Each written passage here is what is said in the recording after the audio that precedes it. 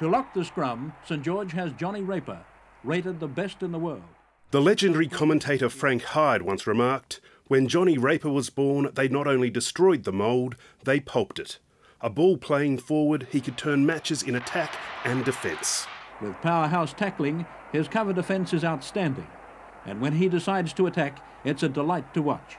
Raper started his career at Newtown, but it was with the St George Dragons where he became rugby league royalty, playing in 8 successive grand final wins from 1959 to 1966. I think the thing that separates John Raper, he was magnificent at everything. He was the supreme all-rounder. Raper also gained an edge over his rivals off the field, bringing a new intensity to training at a time when the game was still only semi-professional. I went to a club that taught me a lot about professionalism, not only on the football field, but off the football field. He played in 39 tests for Australia. That included the 1968 World Cup final, when he led the Kangaroos to victory against France. Raper reaches an unforgettable climax in his remarkable international career.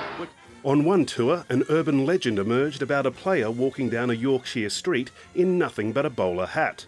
Johnny Raper denied it was him.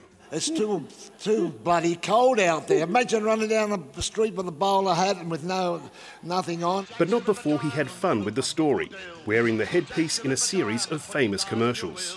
Jack's tyres get no sleep, they're open 7 days a week. Jack's the Ripper Diamond with the deals.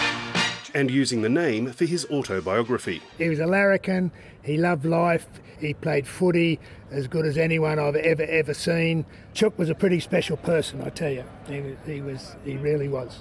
Johnny Raper was named as one of the sport's 4 original Immortals, a title considered the highest honour in the game. The Dragons say they will commemorate his life and career at their first home game of the season next month.